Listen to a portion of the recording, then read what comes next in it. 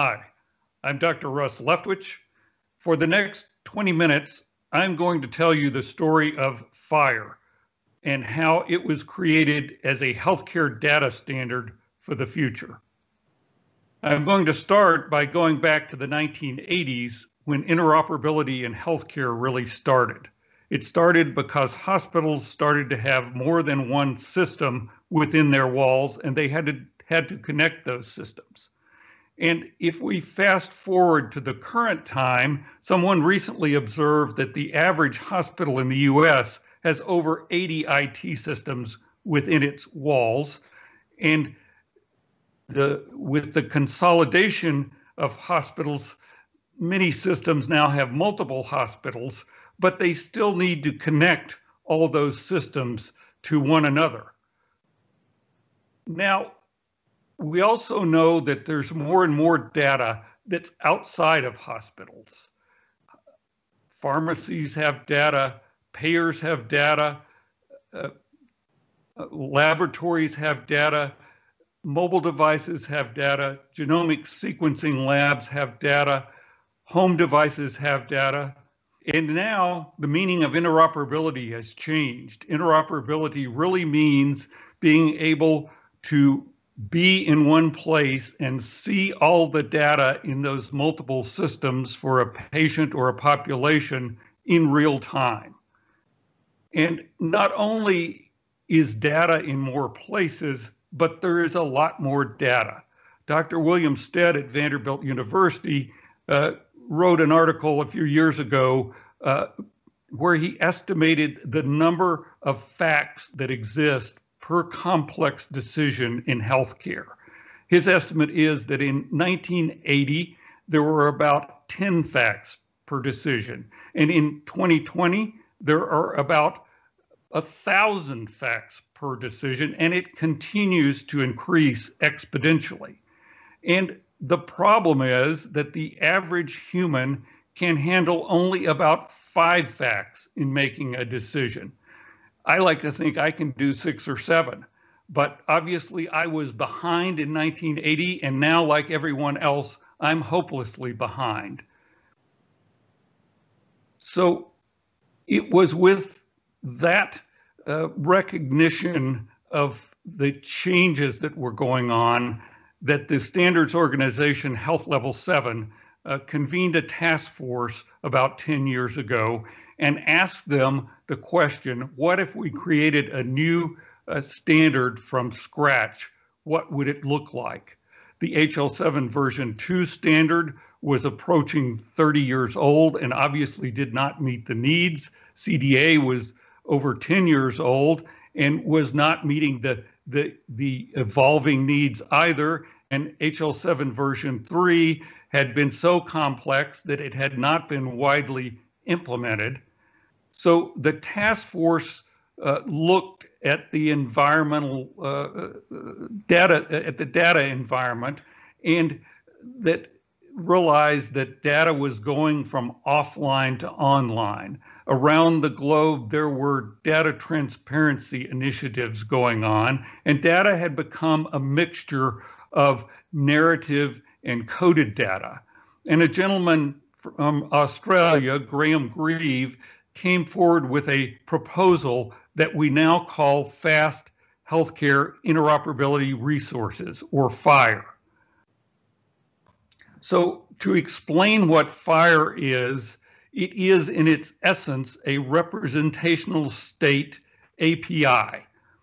It is a specification for how one system asks another system for data and what it gets back in return. And my analogy for this that most can understand is travel websites. If you go to your favorite travel website and say you want to go from Boston to New York on November 15th, you quickly see a list of flights from different airlines. That's not because your favorite travel website has downloaded all the airline schedules. It's because the airlines have agreed on how to represent the data in an airline flight, how to ask for it, and what you get back in return. And FHIR is the same thing for healthcare. It is the same technology, and it is the agreement on the meaning of the data in healthcare. And of course, that's where it gets a lot more complicated, because healthcare is more complex than air travel. So there are a few concepts that you need to understand FHIR. The first is FHIR Resources, and that's resources as in URL. Remember, that stands for Uniform Resource Locator.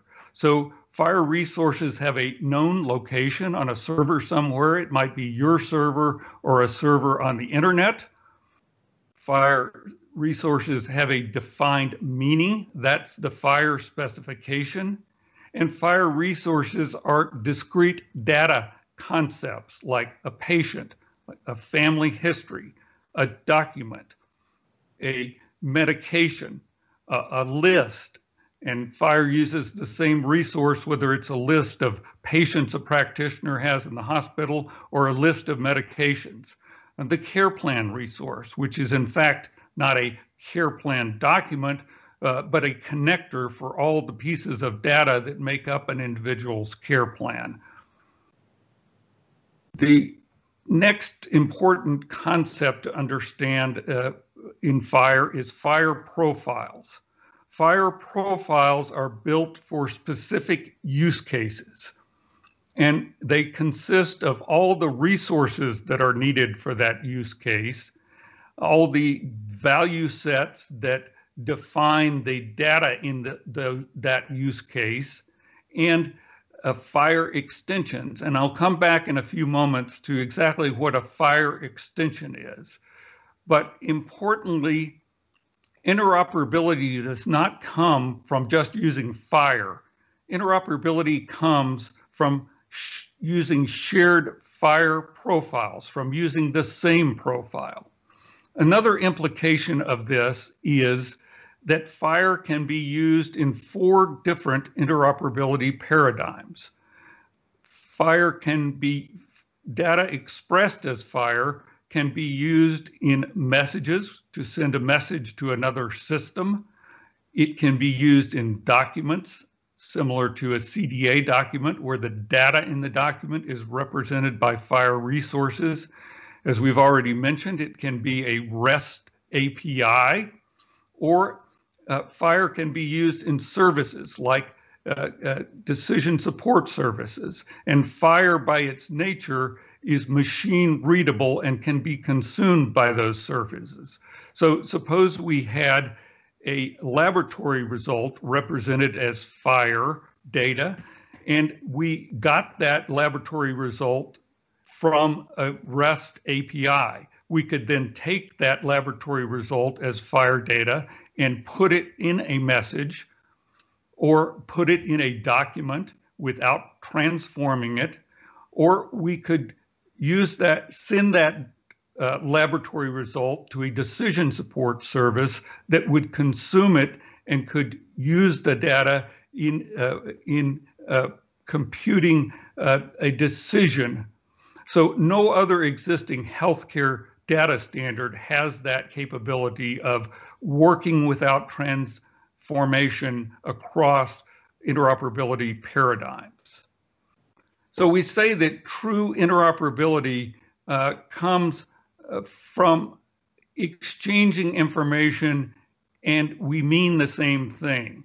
But importantly, not just we humans mean the same thing, but the computer systems that are exchanging the information have to mean the same thing.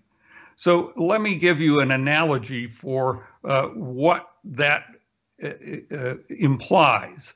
Suppose 2 individuals had never seen this animal before, and one of them says it's a white horse with black stripes, and the other one says it's a black horse with white stripes. Well, even 2 children would quickly understand they're talking about the same thing, but to a computer system, it's not the same thing.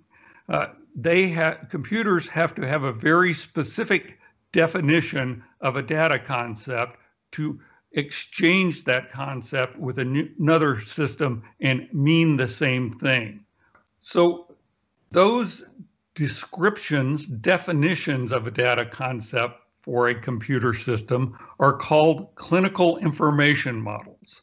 They are all the rules that apply to that data concept, the relationships between data elements in that data concept, and the vocabulary or terminology bindings that are needed to describe that data concept.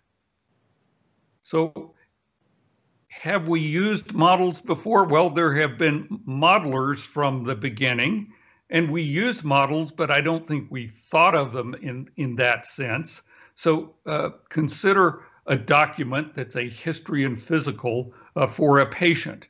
Suppose we printed out that document, took a pair of scissors, and cut the document into data elements. Now we pick up one of those pieces of paper and it says diabetes type 2.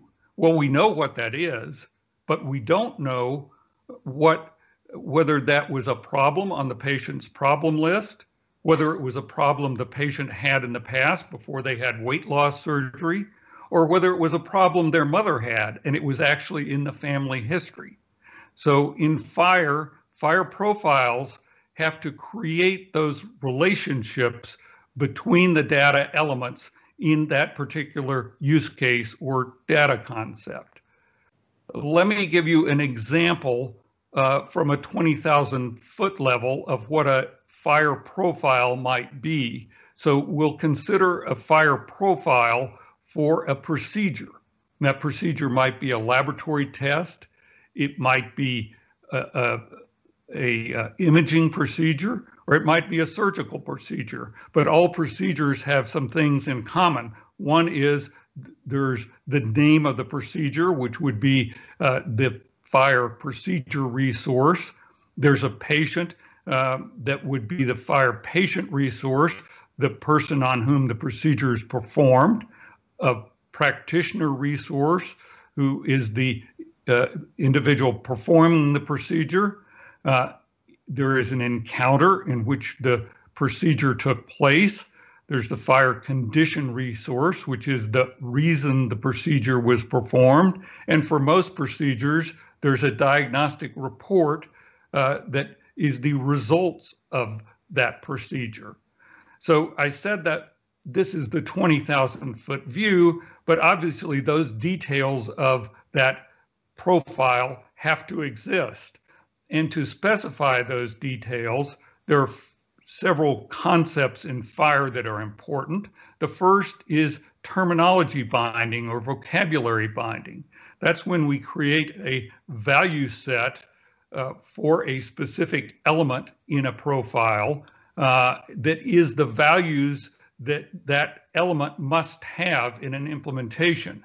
So those values come from one or more code systems, and they are referenced as a URL that's stored on a terminology server. And terminology servers are part of the architecture of FHIR that allow implementations to share those FHIR value sets and code systems across organizations or even across regions by placing them on a FHIR terminology server and accessing them there. So there's no need to upload code tables to each implementation. Each implementation simply reaches out to that FHIR terminology server.